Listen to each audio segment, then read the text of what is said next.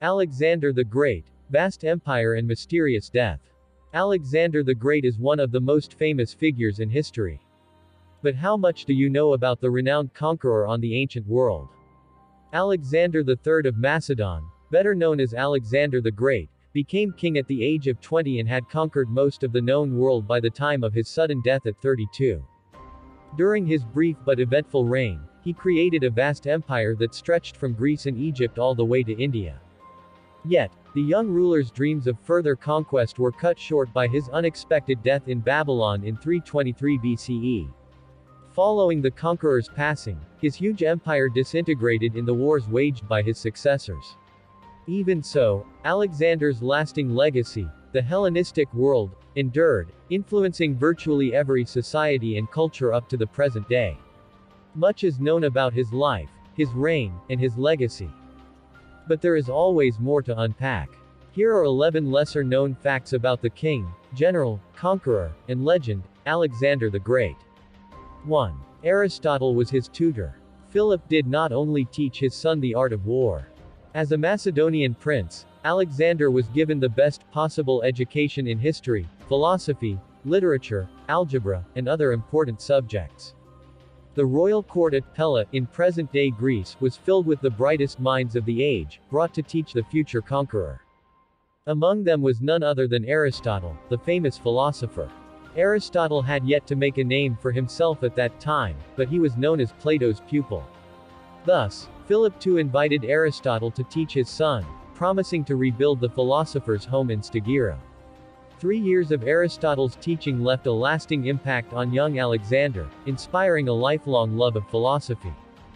According to a legend, Alexander, while still a prince, met Diogenes the Cynic, an ascetic philosopher known for his rejection of worldly possessions and for sleeping in a large clay jar.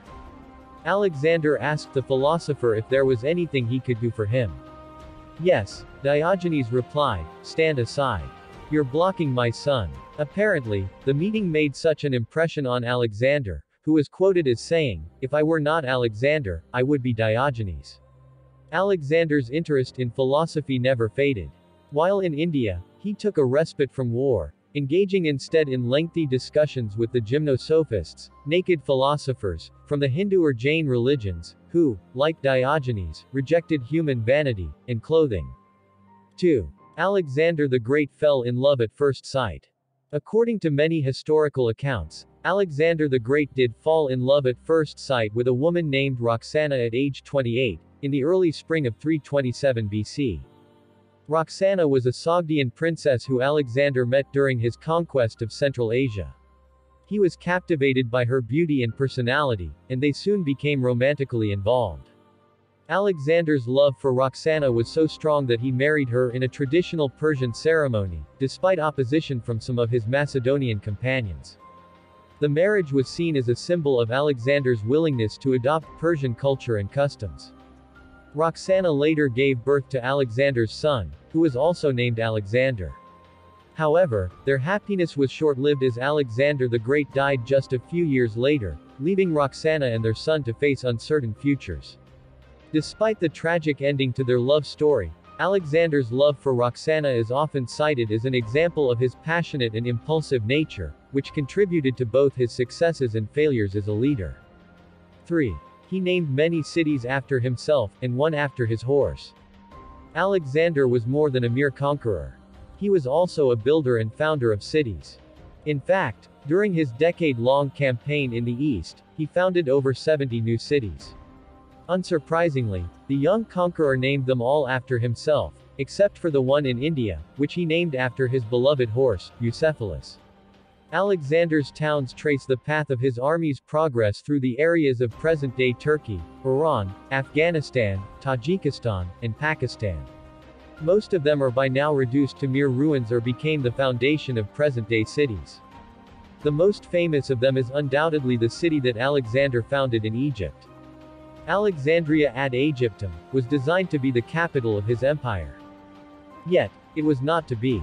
Following Alexander's death in Babylon, the empire quickly collapsed in the wars of his successors, the Diadochi. However, Alexandria ad Aegyptum retained its role as the capital of the mighty Ptolemaic kingdom, one of many Hellenistic kingdoms that emerged after the Bloody Wars. Alexandria outlived the Ptolemies, remaining the intellectual and economic powerhouse of Roman Egypt. Only in the Middle Ages did the place lose its importance. However, the town was revived in the 19th century, and today Alexander's city is Egypt's second largest and one of the most important Mediterranean centers. 4. Alexander was never defeated in battle. Alexander spent most of his reign waging war against Greek city-states, Thracian tribes, or the armies of Persian and Indian kings. In his many battles, Alexander made full use of the phalanx formation, and the companion cavalry, further developing his army into the most powerful military force of the period. Alexander's military tactics and strategies are still taught at the world's most prestigious military academies. After all, during 15 years of warfare, Alexander the Great never lost a battle. Why? Besides being taught the art of war from a young age, Alexander possessed immense personal charisma and bravery, combined with excellent leadership. His constant presence among his troops raised the army's morale and solidified their will to fight. However, his custom of personally leading the troops led to many near-death encounters for the young conqueror and even more wounds. At the Granicus River, for instance, Alexander miraculously cheated death after Clitus the Black saved his life from the Persian attacker in the last moment.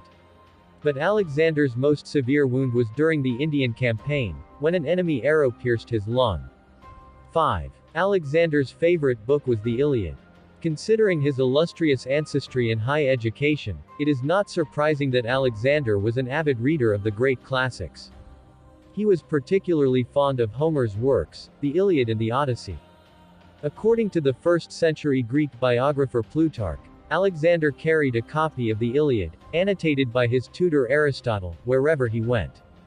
Plutarch said that Alexander considered the Iliad a perfect portable treasure of all military virtue and knowledge. Allegedly, Alexander slept with the Iliad under his pillow. His favorite hero was Achilles, the legendary warrior. After all, Achilles was one of his ancestors from his mother's side. And like his childhood hero, Alexander, too, would take the Greeks into a fight against the East. Unlike Achilles, who perished in the Trojan War, Alexander would triumph, toppling one of the mightiest empires of the East and creating a new and powerful realm. 6. Alexander's father paved the way for his military success. Although his son's legacy nowadays overshadows his name, King Philip II of Macedon laid the foundation for the army that would help Alexander conquer the known world. Under Philip's reign, Macedonia grew from a peripheral kingdom to a military powerhouse, becoming the leading power in ancient Greece. To achieve such a feat, Philip II used diplomacy, marriage alliances, and, most importantly, he reformed the army, making it the deadliest military force of the period. At the center of the Macedonian military was an infantry formation known as the phalanx. It was a block of infantry packed tightly together, with each soldier in the formation carrying a 4 to 6.5 meter long 13 to 21 feet pike called a sarissa. Roughly twice the length of the pikes used by the Greeks, sarissa gave the Macedonian infantry an extra reach before the pike blades of the opposing force could reach them. The phalanx was deployed to hold off hostile infantry while the cavalry, another of Philip's inventions, went on the offensive. The companion cavalry, elite mounted troops formed by the Macedonian aristocracy, was one of the first shock cavalry units in history. 7. Alexander the Great was a member of an ancient dynasty. Alexander the Great's name is widely known. Few, however, know that before he became immortalized in history as the Great, the young ruler was known as Alexander III of Macedon. Alexander was born in 356 BCE to King Philip II of Macedon, and his fourth wife, Olympias. Philip was a member of the ancient Argead dynasty, which traced its origins to a mythical period in ancient Greece. According to tradition, the dynasty's founder, King Caranus, was one of the descendants of Heracles. While she was not a Macedonian herself, Olympias too was a member of ancient royal lineage. Alexander's mother was the daughter of the king of the Molossians, an ancient Greek tribe from Epirus. Olympia's illustrious lineage did not stop there. Her family claimed relation to none other than the Trojan War hero, the legendary Achilles. Thus, Alexander could trace his origins to some of the most famous figures from Greek history and mythology. No wonder the young prince felt he was predestined for greatness. 8. Alexander the Great adored his faithful steed Bucephalus. Plutarch's biography of Alexander also tells us a famous story of love between man and beast. When Alexander was 10 years old, his father was offered a large and magnificent horse. However, the animal refused to be tamed. Angered by his stubbornness, Philip ordered the young horse to be taken away. However, Alexander was struck by the animal's beauty and intervened, wagering that he could mount the fierce beast. Famously, the prince noticed that the horse feared its own shadow, and was able to subdue the stallion. Alexander ended up keeping the horse, naming it Bucephalus, or Bucephalus meaning, ox head. The two became inseparable, and when Alexander embarked on his legendary campaign against Persia, he chose Bucephalus as his war horse. Bucephalus accompanied Alexander through many battles, following his master on his quest to the end of the known world. Finally, in distant India, Bucephalus' journey came to an end. Around 326 BCE, after the Battle of Hydaspes, Bucephalus died from battle wounds or possibly from old age. Alexander's faithful steed was 30 years old. To honor his faithful companion, Alexander built a city on the banks of the Hydaspes River, naming it Alexandria Bucephala. 9. His ascent to the throne was a violent affair. In 336 BCE, Philip II was assassinated by one of his bodyguards, who was then killed while trying to escape. Soon after the king's death, the 20-year-old Alexander was acclaimed as the new monarch by the aristocracy and the army. However, some questioned his claim, and to make things more complicated, some suspected both Alexander and his mother, Olympias, of being involved in Philip's assassination. After all, the relationship between Philip and Olympias soured in recent years to the point that both she and her son were exiled from the kingdom.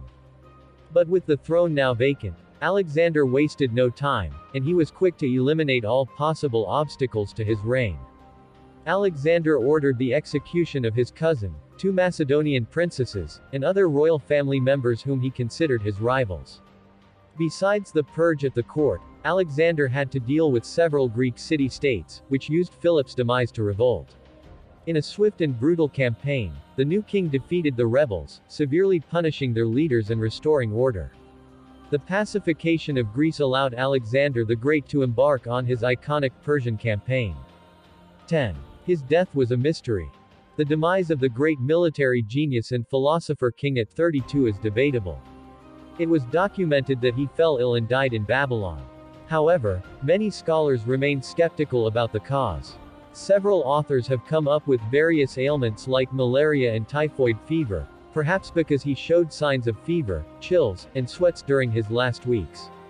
Yet, none of these speculations is entirely grounded. In fact, in a release by the Ancient History Bulletin, it was said that the cause of his death was Guillain-Barré syndrome.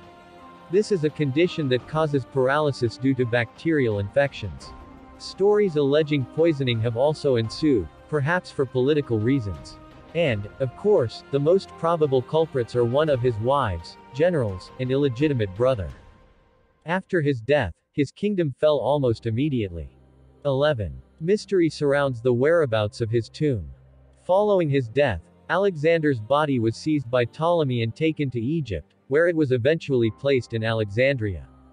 Although his tomb remained a central site of Alexandria for centuries, all literary records of his tomb vanish at the end of the 4th century AD.